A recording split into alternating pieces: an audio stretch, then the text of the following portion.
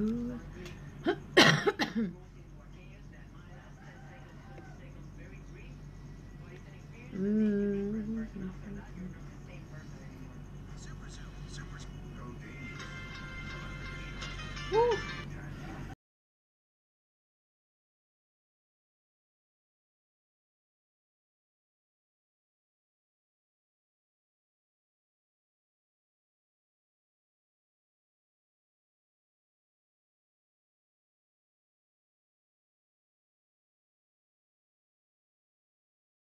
Assalamualaikum. Hello guys. Hello guys yang kemai. Hai, Assalamualaikum dan selamat petang. Okay, hai. Bellaz, tak abang pun Bellaz nak live. Tapi Bellaz saja nak live petang ni. Kita nak share lah tutorial makeup. Tutorial makeup cantik. Ini kita nak buat kening bagi hitam sikit Okay, hai, selamat Hari Raya. Okay, Bella nak ucapkan selamat Hari Raya kepada semua yang sekarang ni tengah menonton saya. Selamat Hari Raya. Maaf zahir dan batin. Bella minta maaf daripada hujung rambut sampai hujung kaki. Andai kata terasa dengan Bellaz, percakapan Bellaz ke, terasa dengan komen Bellaz ke, terasa dengan apa-apa je lah. Okay, so Bellaz minta maaf. Ini menyusul 10 jari. Okay, ampun dan maaf dipinta. Kosong-kosong nah. Salam kosong-kosong. Hai Bella, Assalamualaikum. Waalaikumsalam. Hampa dia buat apa lah ni? Lah ni kebanyakan duduk di rumah ke duduk di mana? Cuba komen kat sini Bella nak baca. Selamat Hari Raya Bella, selamat Hari Raya kepada semua yang menonton saya sekarang ni. Sebab apa? Bella sepanjang bulan Ramadan, Bella tak pernah live petang. Kiranya lepas-lepas habis puasa tu dan saya live tu. Hari ni apa? Kalau tidak nak puasa 6, betul fikir-fikir balik. Nantilah. Hai Nasha Fiza. Hai Bella, selamat Hari Raya. Maaf zahir dan batin.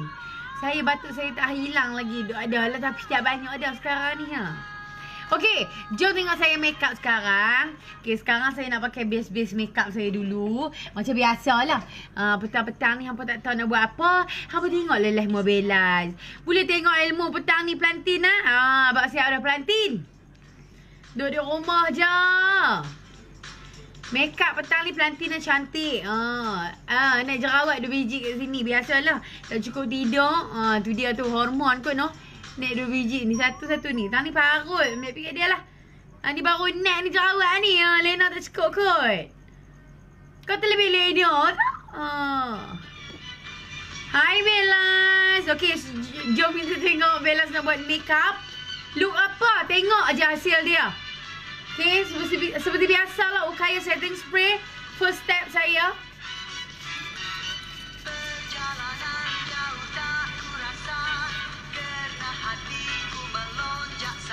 Cewa. Hai Bellaz, selamat Raya. Duduk rumah je Bellaz. Raya pertama duduk rumah, raya kedua sama lah kami duduk di rumah. Bella raya pertama hujan pula petang tu keok tu. Lena kai. Okay, so setting spray daripada Ukaya tadi first kali. Kemudian nak letak serum Betty Beauty. Serum yang merawat saya punya parut jerawat lah. Balik kampung. So, berjaduk dah ni. Lu jerit tengok ni. Tu dia letak serum Betty Beauty ni. Kita tengok. Hari ni dia jerawat. Esok lusa dia kecut pidah. Amboi. Bubuh. Awal-awal kita nak make up ni kena bubuh. Segala nenek ni kena bubuh. Hai Kak Bella, tak make up pun cantik. Alhamdulillah. Amin. Terima kasih. Selamat Hari Raya Bella. Baru balik daripada rumah pak saudara ni. Orang pergi rumah dekat-dekat je lah. Tak apa, selamat Hari Raya. Okay, stay safe. Hand sanitizer sentiasa ya. Okay. Ni adalah serum Betty Beauty. Serum ni yang merawat saya punya masalah jerawat, Parut-parut. So dia makin lama makin pudak lah. So boleh tengok kulit Bellaz. Kulit Bellaz ni tak ada lah macam flawless sampai dengan dengan telur tu. Tak lah. Ada juga parut ni.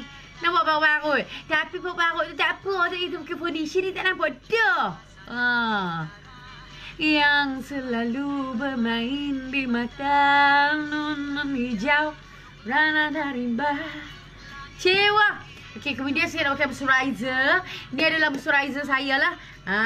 Moisturizer Bellaz punya amalkan. Okey.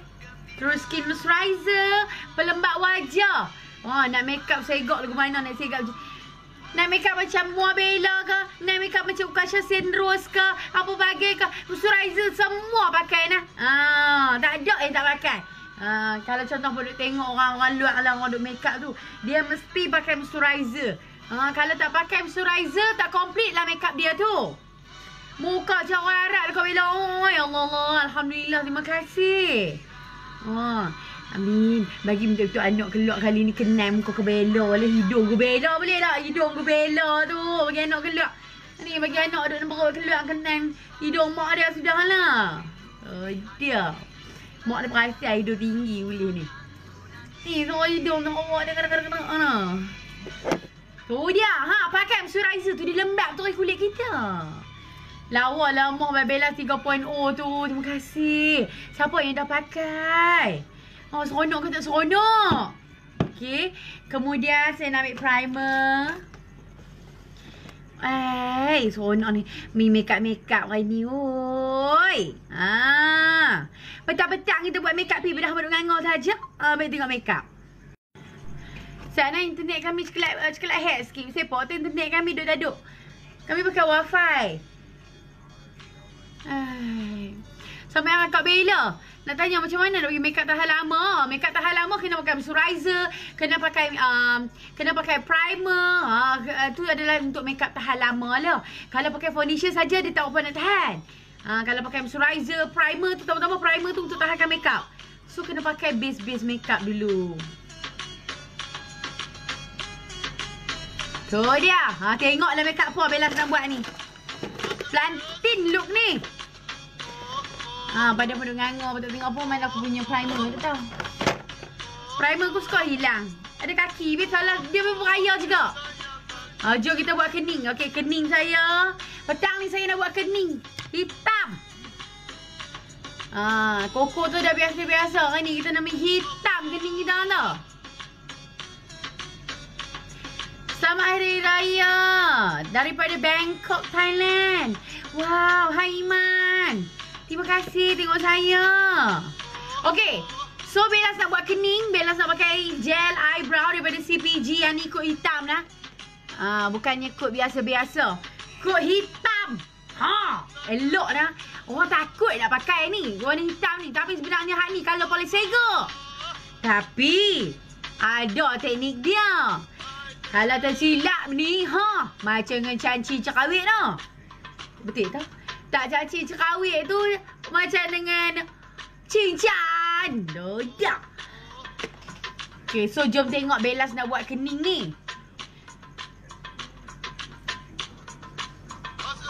Okay. Okay, so ni CBG eyebrow. Itu Bella ada kali hitam, itu hilang dia. Jom tengok. Tapi lawa tau. Plantino. Plantino weh. Speak English. I'm so sorry because I can't speak English very well. Harap dia faham lah no. Aku duk hafal tu je. Alih aku tak hafal dah. Okay, so saya nak buat kening. Lukis bingkai bawah dulu. Alah. Okay. Kening kena cukup dulu kau bilang. Tak payah lah. Macam kening Bella dia memang lagu tu dia. Tak payah cukup lah. Tak baik.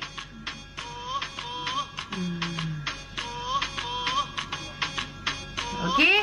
Bellaz buat kening Bellaz kala hitam lah. Koko biasa dah kita beri hitam lah. Oh, lukis bingkai dulu. Bingkai dulu. Plantin lah. Tapi siap lagi. Tengok diri lah. Okay. Lukis bingkai dulu bawah-bawah.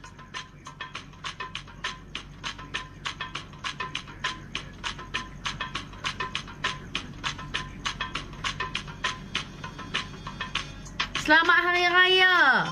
Maaf zahir dan batin. Terima kasih yang tengok saya. Okay. Okay, so yang ni ada color hitam. Okay. Apa jarang kan tengok MUA buat kening color hitam. Memang sangat-sangat pigmented. And boleh dijadikan sebagai eyeliner juga. Okay. Lagi jadi Tok Arab lah. Tuh, perasan tak? Lawa nak ilmu untuk petang ni. Eksklusif. Hanya di raya kedua. Cik.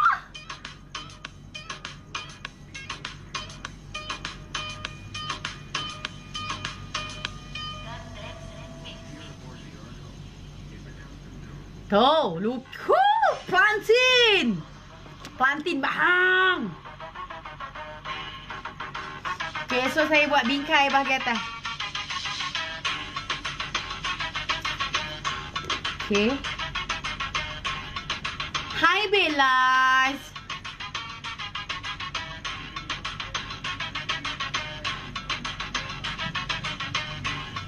Hui, nak buat bingkai berpelantino kalau ni.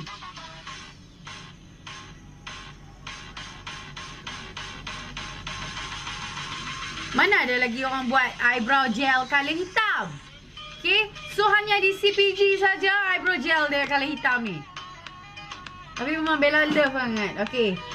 So kita fully color di bahagian belakang. Okay. So hitam ni kena hati-hati. Jangan warna sampai depan. Warna sampai depan. Goodbye your eyebrow. Jadi cincang dah. Okay. Pastikan bahagian belakang fully black. Macam tu. Tutup habis. Cewa. Okey, nampak ni. Bahagian depan jangan warna.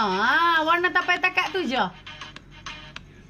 Kot-kot lah esok nak buat raya look raya ketiga ke. Buat ni. Okey, just nice. Jangan tambah colour dah. Okey, eyebrow CPG. Okay. So Bellaz beli 3 kod sebab dia ada 3 kod eyebrow CPG ni. Dia ada 03, 02 dan juga 01. Which one you like? I like both. Tu dia, cakap betul dia. Okay. So dia ada hitam, chocolate brown, light chocolate. Semua lecu. Yang Bellaz pakai raya first, Bellaz pakai kod 01 dah. Yang Bellaz upload tu Bellaz pakai 01. Tapi cantik kali hitam. Rugi tak tengok. Okay. So ambil sikat, blend. Tu kata kali hitam tu. Dia weh plantin. Sebab tu Bellaz tak bagi warna bahagian depan. Just blend saja. Okay. Blend lagi. Kita blend. Tolak naik atas. Dia jadi macam ni. Lagi kening kita akan cantik lagi. Kita akan basuh kita concealer. Dia lagi cantik Okay, eyebrow CPG ni Bella beli habak. Dia sangat-sangat tahan dekat kening.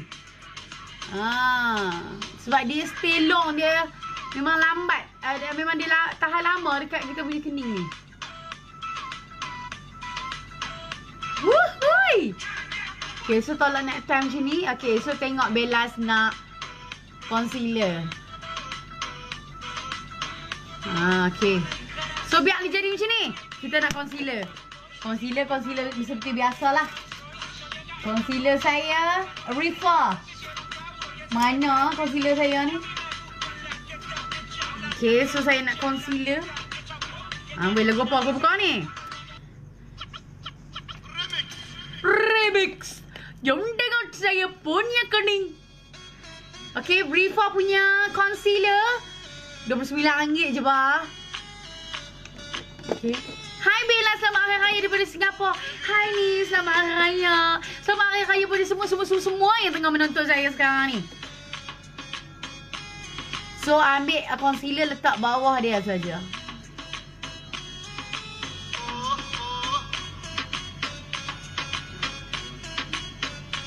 Oi.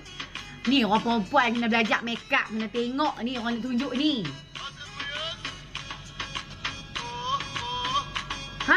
tengok bawah kening tu je. Oh, terkejut pun anak duk lena. Terkejut ingat suara Bellaz ni.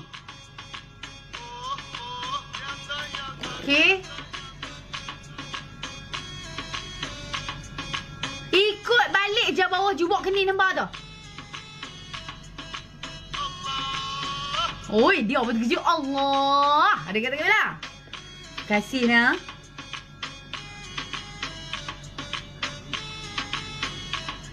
Okay. Saya sangat-sangat teliti kalau buat kening. So, saya kena kemas. Okay. So, siapa yang peminat makeup, koleksi color hitam ni kena ada. Betul Bella cakap ni. Amboi anak aku terajah herot perut-perut ni. Siapa yang hi Vaza. Thank you so much. Okay, tarik turun ke sini. Siapa yang kaki makeup kena ada satu collection eyebrow gel color hitam ni. Barulah kita boleh buat pelbagai look. Okay, so saya akan ambil bahagian atas, kena ambil sampai depan kalau concealer. Tu, mana nampak tu?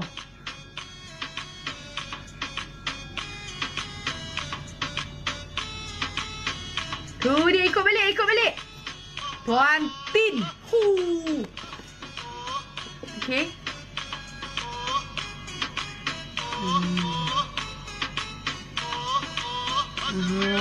Dia kata oi. Oi. Ui lawa tu. Terima kasih. Weh, apa kena pandai, kena belajar, kena pandai blend ni. Makeup ni kena praktis je berapa puluh kali Bella pesan. Tu dia eloknya.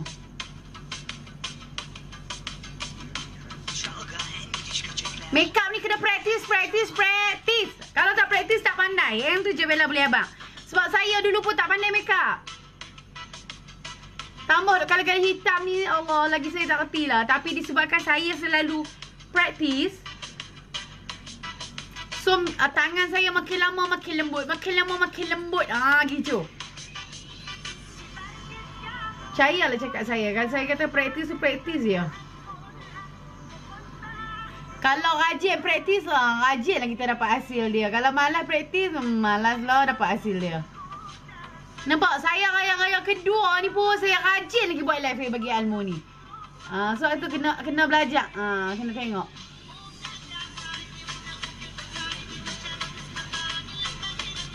Sat dia kening ni dia lama sikit lah sebab kita nak detail sikit. Tu. Okay, so Bella ambil brush kosong satu. So I blendkan concealer ni tu dia. Lagu tu. Concealer Rifa ni memang cantik. Tarik di belakang sikit tu. Kita blend bagi elok. Tu. Kalau saya boleh, siapa hangpa tak boleh? Hangpa boleh Saya tahu hangpa, you can do it. Go.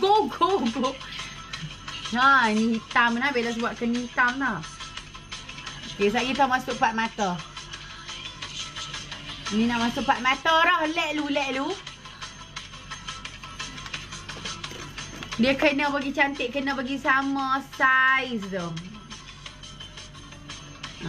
Dia concealer ni nak bagi cantik kening kita. Concealer ni lah yang nak tentukan kening kita lawa ke dia. Nak cari semangat praktis sama raya-raya. Ni tu raya-raya ni kan. Masa ni lah kita nak praktis ni. Ni tengah-tengah malam saat kita tak tahu nak buat apa kan. Dah masuk piano lena apa praktis Bella kata. Betul Bella kata. Eyebrow gel apa ni? Cik Puan Gorgeous CPG. Murah je berapa duit tak? Bella beli 3 kali. Ni dia. Kod 03. Tu, takkan tak pelantin kau ni. Nice. Okay, jom kita masuk part mata. Part mata. Okay, concealer daripada Rifa RM29. Kalau ambil 2, RM25 nah. Dia punya ni. Aku punya binatang tu memang hilang. Mana tahu suka duk lari lah ni. Bewok lagi ni. Eyebrow gel dah. Ni apa dia ni? Ni. Eye primer. Dia suka duk lari. Sungguh lah ni tu. Dia pergi duduk tang mana tu? Aku heran. Dia merajuk pun. Tak kena pergi dia raya. Pergi tang mana? Aku ni kalau buat live tak cari barang tu kamu bela. Yang pun tunggu set. Ni dia ada. Dia nyorok di bawah ni. Kita masuk ke part mata. Tengok part mata Bellaz lagi tau. Part mata Bellaz lagi tengok. Ya bedu. Bellaz tak pakai contact lens pun. Okay, so ni eye primer. Kalau nak pakai boleh, tak mau pakai pun tak apa, ikut suka hampa.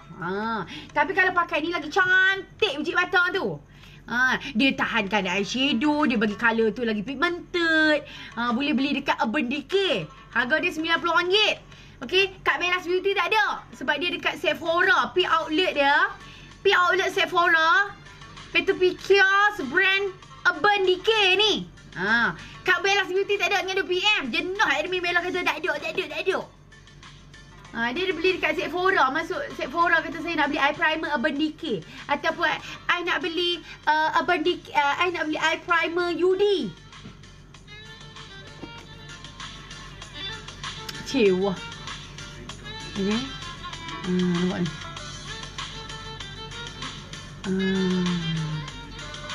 Boboh lagi ni. Thank you Bella lah. Rembat phone suami ni. Tu dia. Rembat dia tak rembat.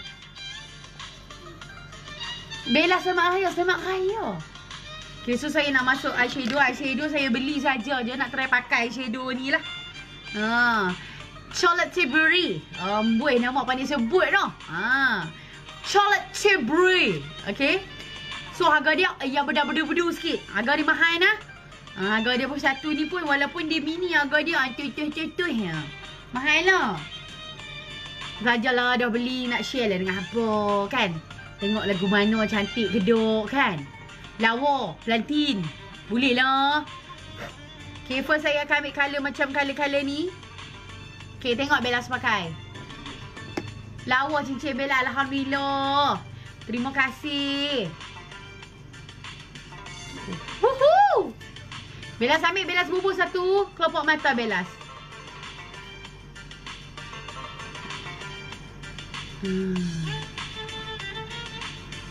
Okay, blend. Bubuh satu biji mata, kelopak mata, blend. Tu, blend ni. Nampak Bellaz blend ni? Oh, cantik ha. Bawa pergi ke belakang sikit. Cantik makeup ni. Dia rasa cantik. Okay. So, kita letak sebelah lagi. Saya takut-takut nak pakai eyeshadow. Nampak tak Bellaz buat? Jangan takut. Jangan takut Bellaz kata. Kita try makeup untuk muka kita dulu. Jadi tak jadi lagi. Jadi muka atas muka kita je. Bubuh satu soket mata. Tak ada nak soket mata tu tak mana. Tekan mata. Rasa dalam itu adalah soket mata. Okey, bubuh full satu tu. Aku kot lah nak buat raya ketiga esok ke. Tapi yang specialnya saya pakai eyebrow gel colour hitam lah. Bukan koko. Hitam tu.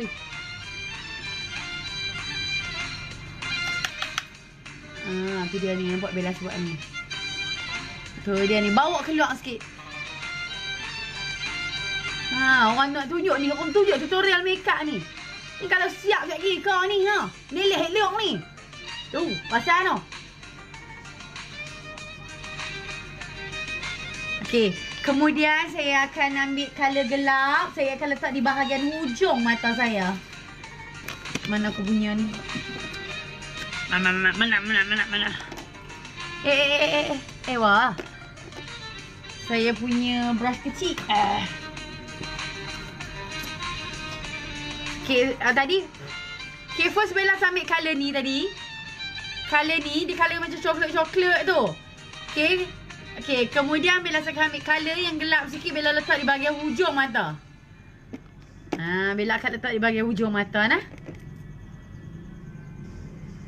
Bella letak hujung mata ni. Tengok ni. Color coklat sikit. Tu. Ada macam coklat-coklat gelap sikit.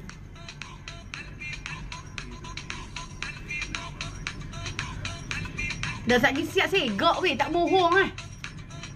Semua segak. Ni untuk makeup ni, untuk tan skin ke apa ke hang boleh. Tak ada masalah. Okey, yang ni bubuh di bahagian soket mata tapi bahagian hujung mata. Soket mata, tekan mata rasa dalam. Dekat situ. Tapi bahagian hujung saja. Macam tu. Ini lagu tambah ni. Bahagian hujung je. Kita buat soket dia tu, lekuk dia tu.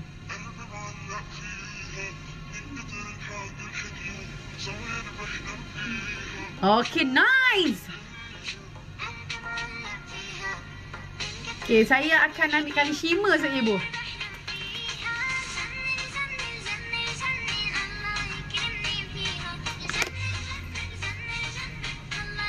Tu dia. Okay, so kita blend sat. Blend di bahagian hujung dia. Depan tak payah kacau dah. Kita nak bagi eyeshadow tu bagi nampak dia soft gitu. Okay, saya akan ambil colour shimmer. Okay, shimmer putih shimmer ni. Tu. Lawa juga. Okay, saya ambil letak. Semua orang. Everybody can make up. Everybody can make up this. Saya letak bahagian eyelid saja.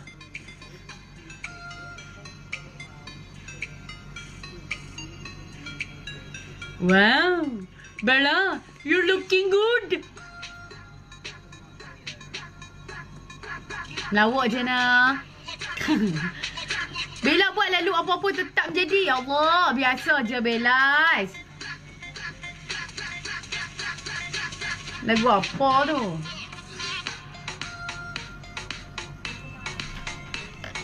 Lagu apa ni? Nak buka lagu rancak-rancak sikit lah. Okay, nice. Uhui. Ayuyu. Okay, saya akan pakai eyeliner. Tu je weh. Senang je. Okay, so Bella pakai eyeliner. Eyeliner. Okay, saya buat ekor sikit. Nampak saya buat ekor? Okay, daripada hujung tu saya tarik masuk dalam.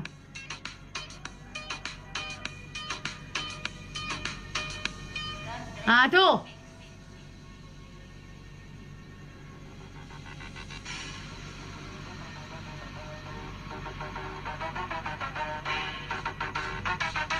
Eyeliner Bellaz.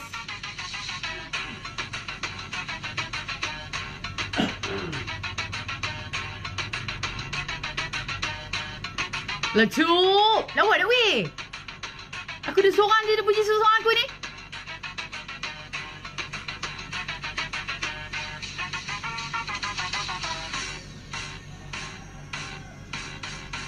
Tu.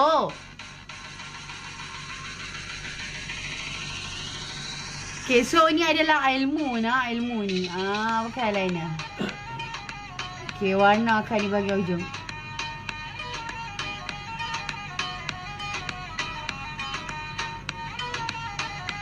Bella tak buat kat crease pun.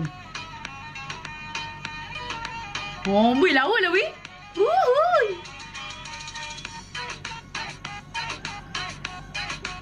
Cantik. Ni eyeliner Bellaz Eyeliner Bellaz harga dia RM29 je. Boleh beli dekat Bellaz Beauty ataupun AJJ Stockist Bellaz. RM29. Yang bestnya pasal eyeliner Bellaz, waterproof, tidak menghitamkan mata. Contoh kalau berpeluh dia tak akan lekat di bahagian atas ni. Okey, harga dia RM29. Yang specialnya sebab dia ada shaking ball. Ingat tak? Dia ada shaking ball dalam ni. Dia ada ball. Ball ideal, bola ideal. Bella ambil bola tu. Tu dia. Okey, sekejap kita pakai bulu mata weh. Okey, weh, pakai mascara. Ada makeup lawa ni kena bawa mascara. Tempek siap mascara One Minute Miracle ni. Yang ni saya nak layer saja. Sebab apa? Sebab saya nak pakai bulu mata. Dia, lecuk. Kalau tak mau pakai bulu mata pun tak apa. Tapi kalau Bellaz nak pakai lah boleh nampak mata tu. Nampak mata tu leng je sikit. Amboi. Jom pakai foundation lah. Leng look Bellaz ni. Mau tak leng pakai eyebrow kalau hitam? Leng look. Kalau tidak kan nak koko. Stokin Singapura dah ada. Okey, kemudian Bellaz akan ambil. Salah aku cari celok. Okey, Bellaz akan ambil celok hitam ni. Okey.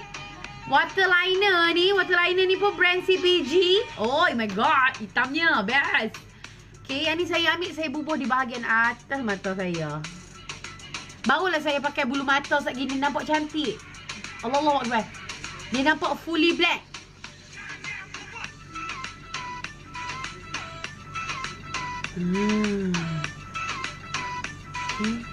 Specialnya pasal waterline CPG ni, bila kita bawa di atas, dia bila kita pejam mata papak dia tak lekat hitam di bawah. Tu special dia. Paling payah sekali kita nak jumpa waterliner macam ni. Setengah waterliner bila kita pakai, bila kita contoh kita bubuh bahagian atas ni, kita pejam sikit pump tu, dia akan lekat hitam bawah mata. Tapi kalau Cik Puan Gorgeous punya waterliner ni, dua waterliner ni dia tak lekat. Okay, dia juga ada eyeliner. Eyeliner dan juga ni celok waterliner ni. Bila pakai waterliner sebab dia duduk dekat waterliner je. Dia takkan hitam bawah mata. Kalau hamba atas, tahan bawah. Kalau hamba dua-dua lah. Harga dia RM39 Bellaz beli. Betul-betul kan? Setengah waterliner, kita bubuh bahagian atas, kita pejam, dia akan hitam bawah mata. Tapi kalau CPG punya, dok. Lawa, RM39. Dia ada eyeliner dengan waterliner. Oh, I like. Tak suka lekat kat bawah. Kan? Sama dengan Bellaz. Bellaz tak suka. Kecuali kalau Bellaz nak buat full black, ke atas bawah baru Bellaz bubuh. Tapi kalau Cik Puan Gorgeous apa tengok dia punya waterliner. Tak lekat dah kat bawah. Hang rejik-rejik pun tak lekat. Tu special dia. And limited edition. Wow, my god. Okay. Bella pergi beraya mana? Tak pergi mana, saya duduk rumah. Saya beraya rumah mentua je sebelah. Gitu. Okay. Apa buat? Bellaz panggil dua waterliner. CPG. Brand CPG saja ada. Brand lain tak ada, nah. Okay, saya nak pakai primer. Alamak, primer saya tak jumpa lah primer. Bellaz okay primer Okaya. Primer Okaya aku suka duk hilang lah. Saya Alicia duk ambil suka buat TikTok ni. Sana. Aku duk saya dekat terselok ni. Mana aku punya ni?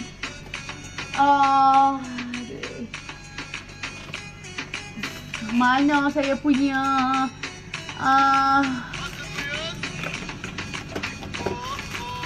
saya nak pakai eye primer. Saya pakai primer daripada ni Okaya. Primer dia best.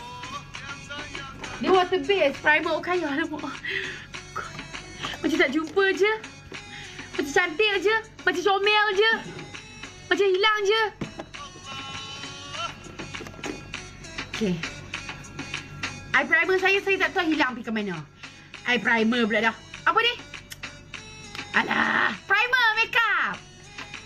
Dia primer ni saja, dia coklat hat sikit. Kalau kita cari dia tak jumpa. Tak, saya kena relax sat.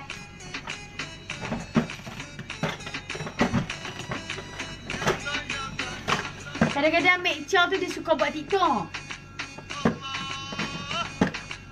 Allah, dia kata, nampak lah ni aku dah cari dia jumpa ni. Tak apalah kalau tak ada primer Okaya. Saya pakai primer daripada Beauty Blend. Tapi dia shiny sikit lah yang ni. Dia macam glowing. Terhegel lah perempuan ni no. Okay, so bubuh primer daripada Beauty Blender. Harga dia RM200. Cabut bulu ketiak seperti biasalah. Sebab tu saya tak mau pakai ni. Tak kira orang kata tu dia ni pakai barang mahal. Buat hangat seorang boleh pakai. Bukan. Okay. Tapi cantik lah. Primer dia lawa. Primer dia lecuk. Biar macam tu. Okay, so saya nak pakai foundation. 1 Minute Miracle Foundation. Gold Class klasik. Okay. Mana ni. Buka lagi syok-syok sikit lah. I want to use the foundation 1 Minute Miracle Quote Classic. This is my favorite cream foundation. Very nice. And I love it. Look my face. Look at my face. Oh my god. So easy to blend.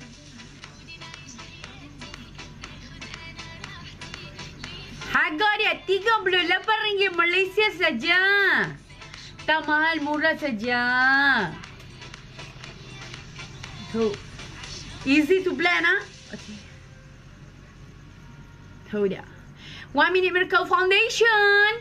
Okay, cu. Okay. Nice Nice the Bella. Nice Bella. Nice. You look so nice. Okay. Kemudian saya nak ambil Sugar Gold. Sugar Gold aku nak habis ni. Sikit lagi. Okey, tak habis. Saya letak kat sini. Sini sikit saya nak blend dengan Sugar Gold. Tu minyak tu. Lagi love it. I love the Sugar Gold. Because the Sugar Gold make face me so glowing. Oi. Okay. So jom kita dab. Blam. Oh my god tu. Ni. MUA Bellaz pakai foundation murah RM38 dia mahal. Tapi efek dia sopang dengan foundation RM200 ya. So dia blend lah. Nampak Bellaz blend. Bellaz blend dengan Sugar Gold. Ingat, nak make up lagu mana pun primer kena pakai. Tak pakai primer tampak tangan tak gini. Betul gaduh lah make up tak tahan. Kena pakai primer. Tak kisahlah pakai primer pun. Janji primer tu primer make up. Primer kalau local brand ada Okaya primer. Okaya CPG. Okaya CPG pula dah. Primer CPG. Lagi primer apa lagi? Primer FCC. Banyak. Okay. Kalau nak international punya primer. Abang DK best. Beauty Blender best. Fenty Beauty best. Tu dia. Tapi international faham lah harga dia. Cabut lah. Lagi mana ada bulu, cabut. Primer saja RM250. Gila tu dia. Tu dia tu. Dab. Ingat nak make up pun kena dab. Kena dab tu elok-elok. Berpuluh kali dah orang ajak. Ni kita dab dah. Kita aja duk sapu. Brok. Lagu tu betul gaduh lah muka duk bertumpuk-tumpuk. Dab gue Bella ni kan. Dab. Lawa dah. Terima kasih. Sugar Gold best. Bila kita blend dengan kita punya foundation tu elok. Primer you Nico okey tak Bella? Alah, Amoy nama. Allah Amoy. Kok Bella tak cuba lagi yang Unico tu. Tu gagal buat ni faham. Tu dia tu tempek tu. Amoy syok juga pakai cincin ni no. Dia bunyi godok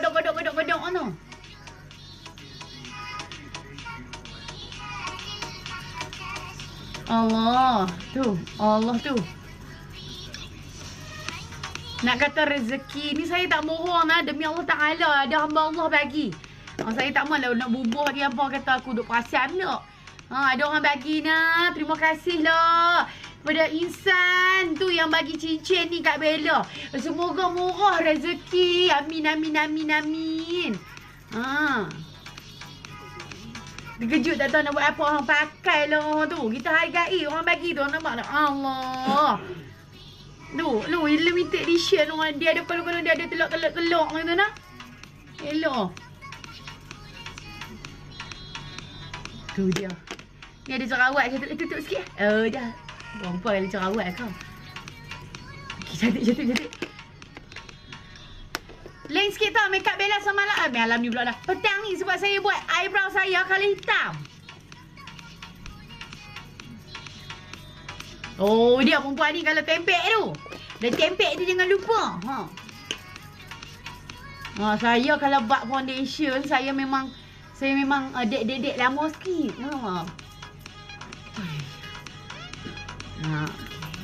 Tak kita buatlah tudung kita pergi cantik sikit. Lah dia jadi lagu tu. Tak jadi cantik lah.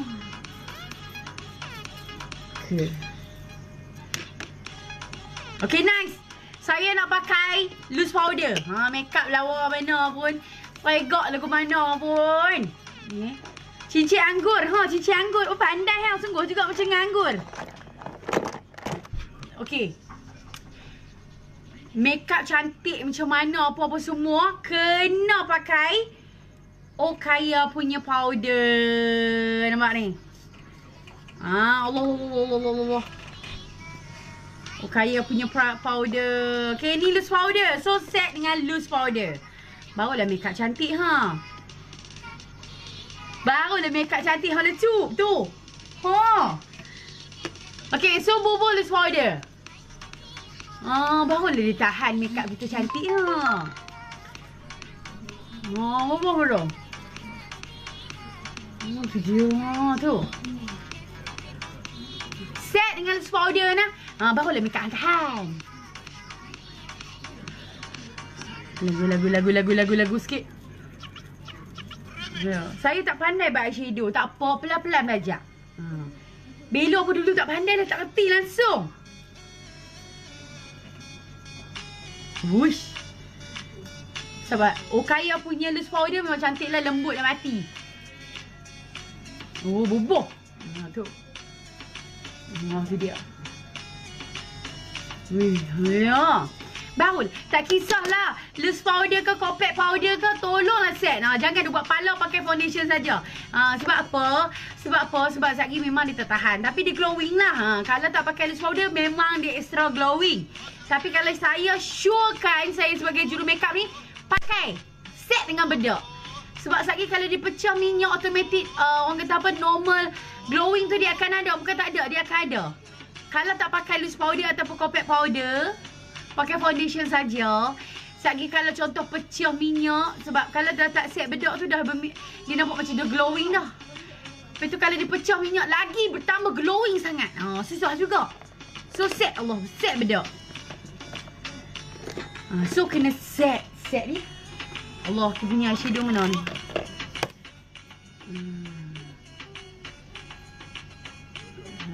Dia. Okay, saya nak pakai bulu mata.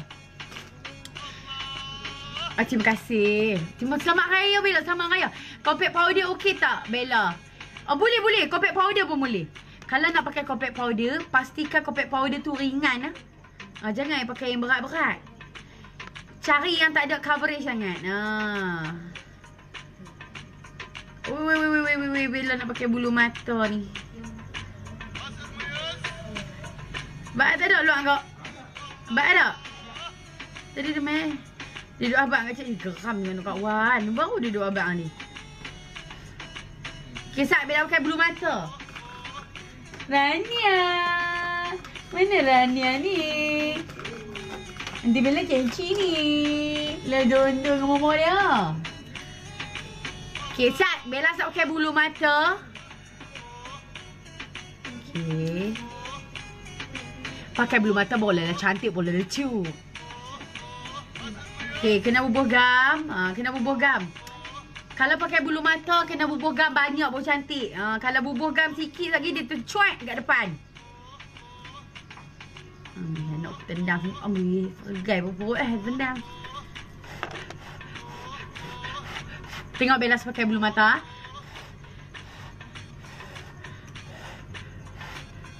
Okay, kena tiup. Bila tiup, baru dia senang lekat sikit.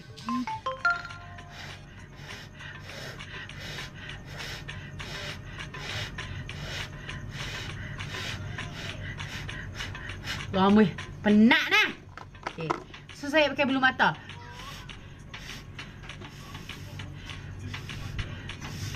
Bismillahirrahmanirrahim. Bismillahirrahmanirrahim.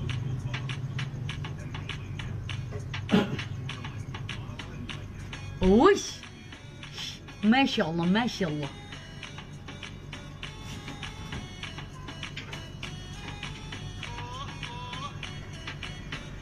Oh, okay.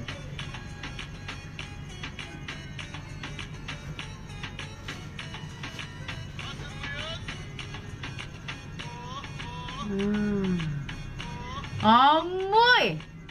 Saja boh ke belakang sikit bagi dia nampak terlebih sikit depan ni.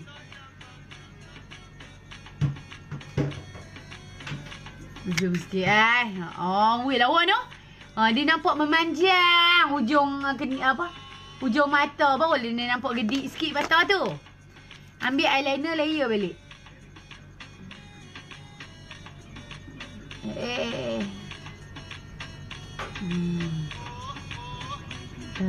Amboi.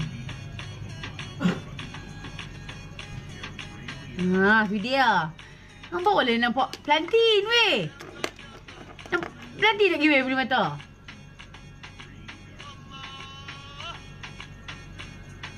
Amboi lawa tu. Okay. Cantik. Wush. Okay, so kita bubur sebelah lagi. Sabar, Zat. Ni saya duk buat habis laju dah ni. Apa yang senang kau weh? Dengan nak lash dengan nak make up ni. Habis laju dah ni buat ni.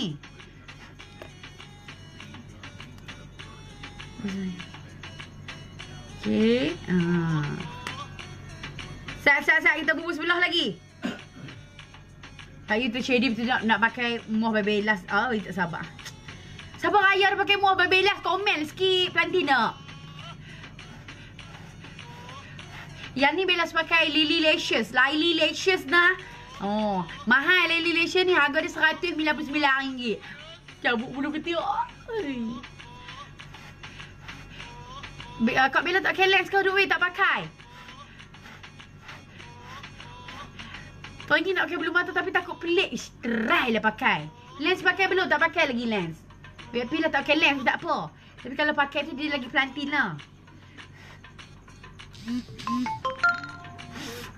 Allah kena mulut ni.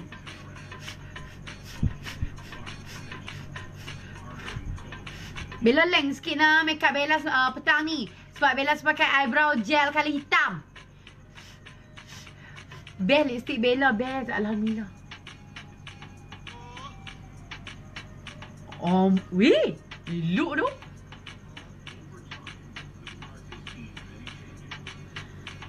Oh my god. Oh my god. Oh dia.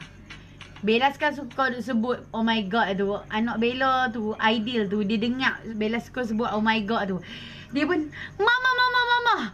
Oh my god. Bella tahu tak? Dah jumpa botol susu Ideal. Bella suruh cari tak jumpa. Lala jumpa dia pun oh my god mama. Dia kata budak-budak tu cepat boleh sungguh. Oh mama. Awak. Oh my god. Awak Ideal. Ideal jumpa botol susu Ideal mama. Boy, ni dia tak ada lena. Dua-dua orang lena. Letih bangun pagi. Kali dengan pok-pok boleh lena ni. Tinggal mok dia boleh tiap sorang-sorang pompang. Wish lawa dah. Nampak macam lekat kat bawah janganlah lekat. Dengan si dia baik nak bagi tahu ni. Allah iklan tak dah. Sebab tu Bella suruh tengok. Kan tak tengok tak pandai. Sebab ada lekat kat bawah ni mesti ada gam ni. Dia kalau lekat kat bawah tu, I tahu dah mesti ada gam.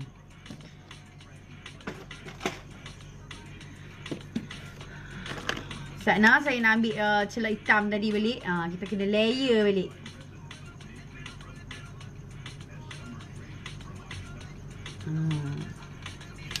Tu dia. Weh tak kata lawa ke ni? Tak tengok ni. Zat ni lagi Bella nak shading. Dia ada gam ni. Dia ada gam ni. Dia ada gam. Gam bila dia bertemu gam di bawah ni lagi. Dia kena nak macam tu. Okay. Kita nak layer sikit.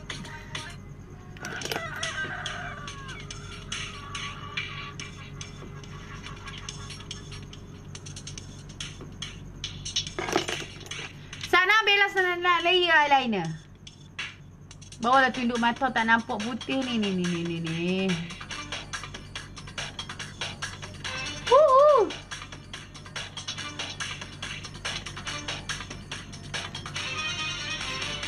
Allah, kena pula dah. Aku buat tak lalat bang tu apa.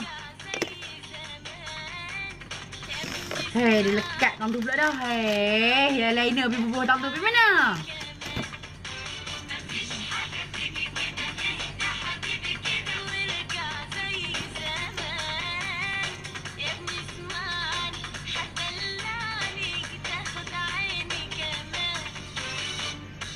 Oh, ya Allah, keluar habis rambutku ni. Oh, leng mata Bella malam ni. Malam ni lagi petang ni. Okay. So, Bellaz akan ambil celak bawah mata, bawah mata pula. Okay, so Bellaz buat bawah mata. Bellaz ambil yang gelap tadi. Dia letak di bahagian ujung mata.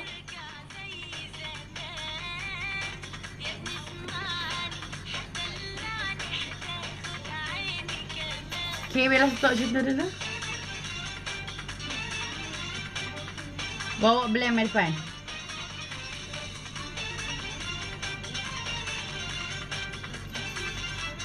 Okay, Bellaz ambil colour macam colour orange peach sikit. Nampak tak kat brush Bellaz ni? Letak start tengah ni.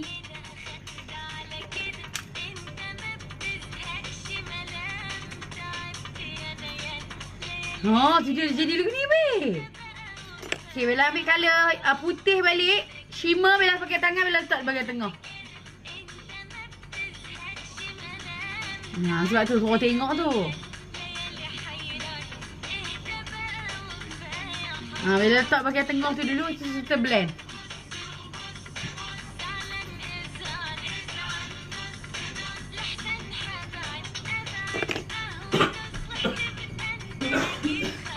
Dia ada gam tadi, dia nak lekat. Dah lah marah ni.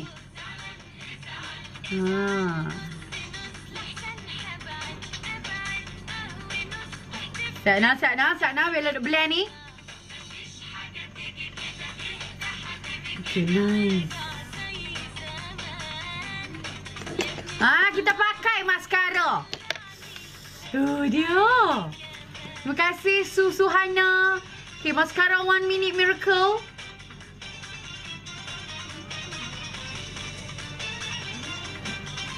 Selamat Raya Bella, selamat Raya. Selamat Hari Raya lah nak. Okay, meletupnya Bella. Alhamdulillah, terima kasih. Bella sok lens lagi nak.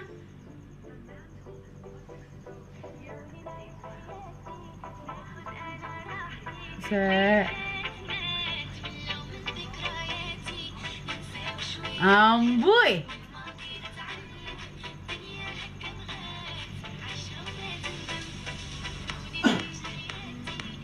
Dia nak kena jugalah pakai maskara ni. Maskara 1 Minute Miracle RM30 je nak maskara dia. Beli maskara dapat free pengepit. Memang elok. Basuh tidak hitamkan mata. Bila kita basuh, dia akan keluar selai.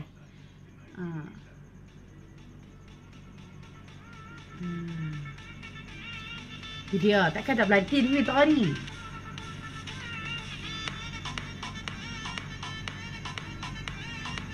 Oh, tertebal ni.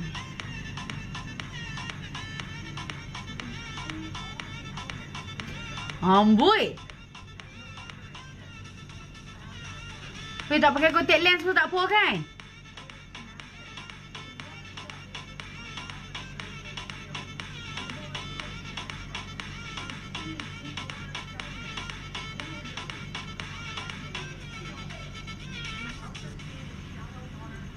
Ni awak tu macam ni tergelap sikit ni.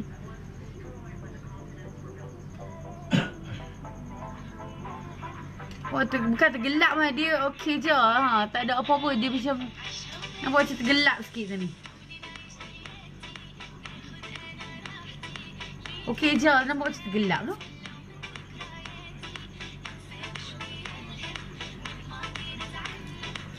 Sat.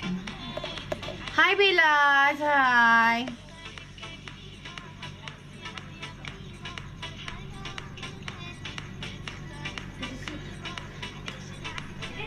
Tu dia.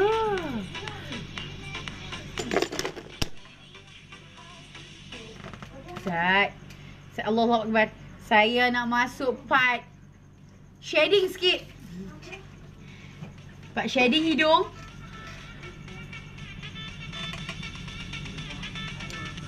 Part shading hidung. Oh dia. Bella syok no. Mengandung hidung tak kembang. Allah. Baru 7 bulan. Oh 7 bulan weh kokok dia 9 bulan nanti dia baru dia nak kembang kot. Tu nampak Bella shading ni.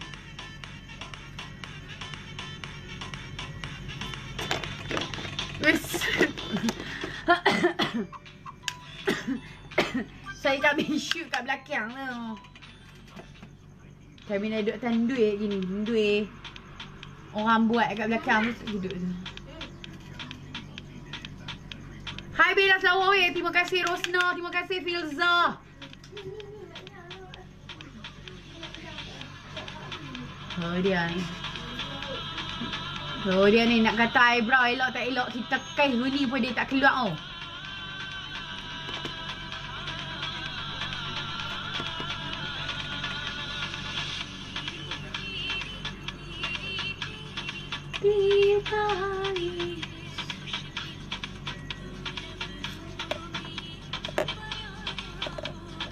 Terang sangat. Okay.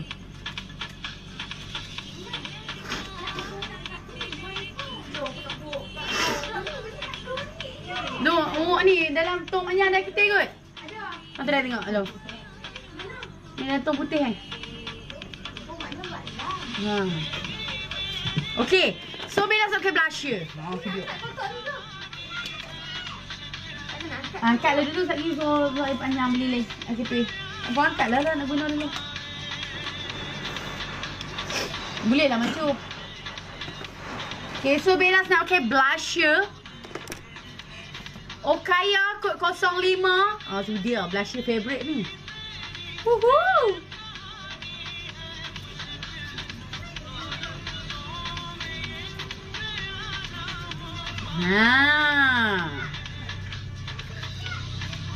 Nampak link muka Bellaz weh. Nampak link macam mana? Sebab kening kami kali hitam kan?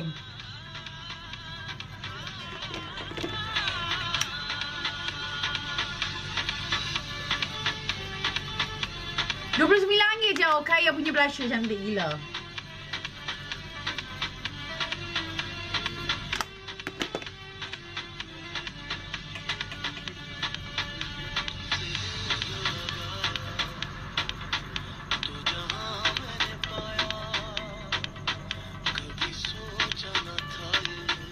Oh dia tu kan. Saya nak shading bahagian rahang sikit. Nak bagi nampak.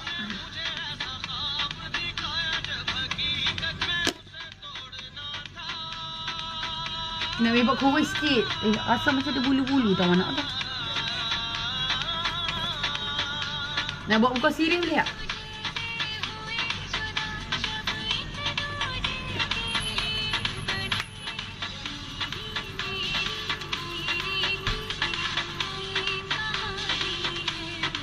Jom.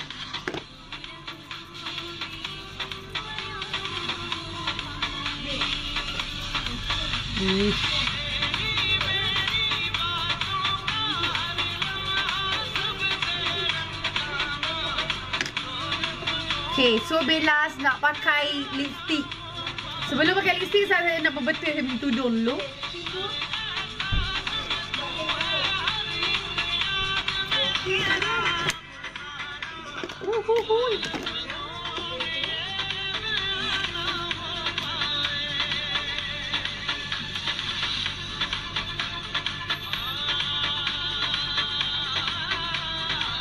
Dah tak kenal kau Bella ni.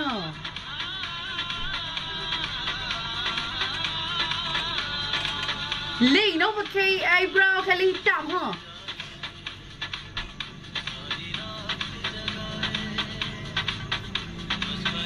Blusher Ukaya kod 05 cantik. Dia kali-kali dia pipi belacan sikit. Okay. So saya nak pakai highlighter, betul saya nak pakai blusher, pakai lipstick. Highlighter Fenty Beauty.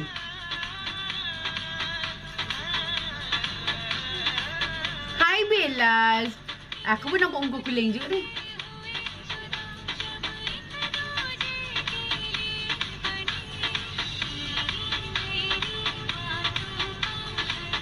Satu lagi, Bellaz buat teknik mata cat sikit. Bella lebihkan bahagian hujung bulu tu di bahagian hujung mata Bellaz tinggi sikit.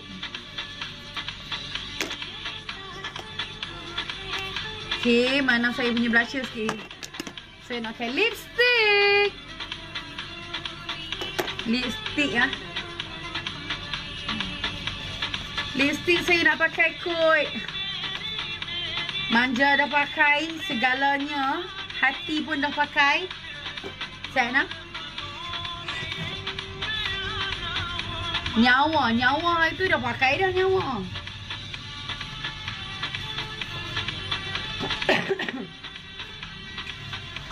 Nak buat ombre pun boleh. Saya Bellaz pakai kod hati saya. Okay, so Bellaz pakai kod hati.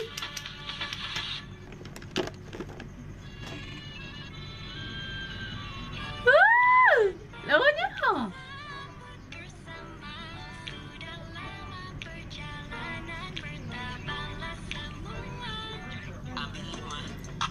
Lagu ni. Kod hati lawa gila.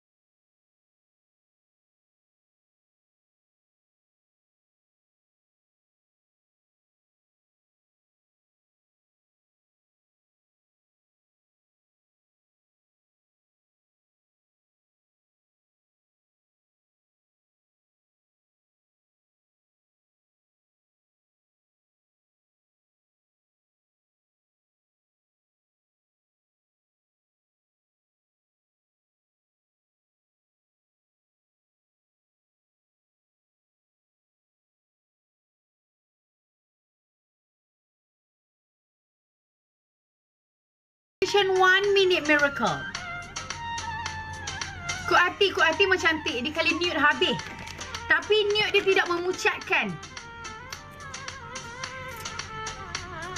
So orang yang kulit tan pun boleh pakai.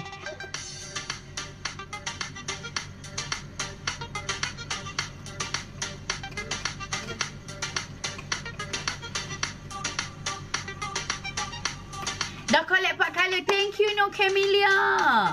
Pakai makeup lawa-lawa tapi kena pakai mask. Ha? Tak keluar mana duduk rumah, tak apa. Kita bagi ilmu ya.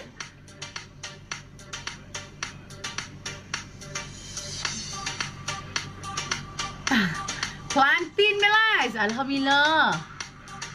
Tolong naikkan sikit. Tu je. Lain lah sebab nampak Bellaz pakai eyebrow gel colour black. Daripada Cik Puan Gorgeous. Kita tengok. Alah, iklan ni pun orang nak posing ni. Aduh.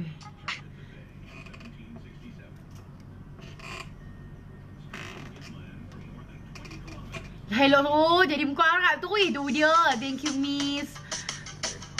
Raya pertama saya pakai malam. Best gila. First time tau. First time pakai tau. Lip matte Bella. Oh, thank you Okay, saya yang bibir Abang Bellaz tu dah tak keluar nah. Bibir Abang Bellaz tu adalah fully matte 2017 punya. Okay, yang tu betul-betul fully matte. Yang ni soft lip matte.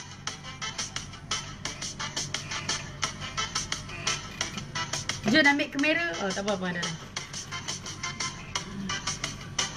Saya suruh adik saya tekak gambar saya nah. Saya pakai baju t-shirt biasa je ni.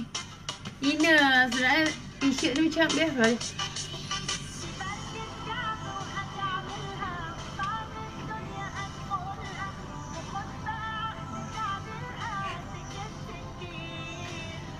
Lip matte Bellaz memang best. Terima kasih Yasmin.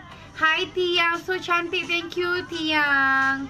Hai Winnie, cantiknya. Alhamdulillah, terima kasih. Hampa juga cantik. Bellaz belanja sikit sebut nama kami. Hai Mimi. Hai Mel Saputra. Hai Nur Shazlina. Shazlila. Apa nama? Hai Shazrina. Hai Atika. Hai Ajay. Bellaz pakai kuat hati.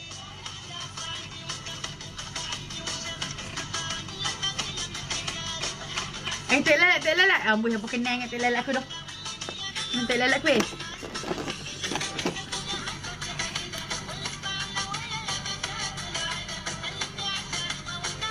Okay, nice.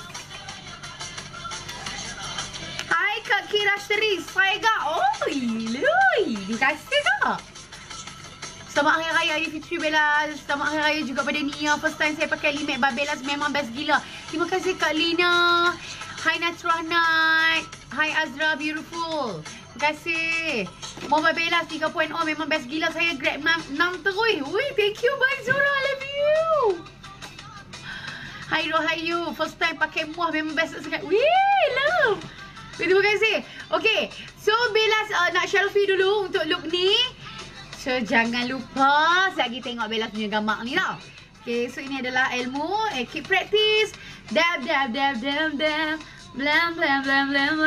Selamat Hari Raya Aidilfitri Ma'al Zahir dan Batin daripada Bellaz. Lebih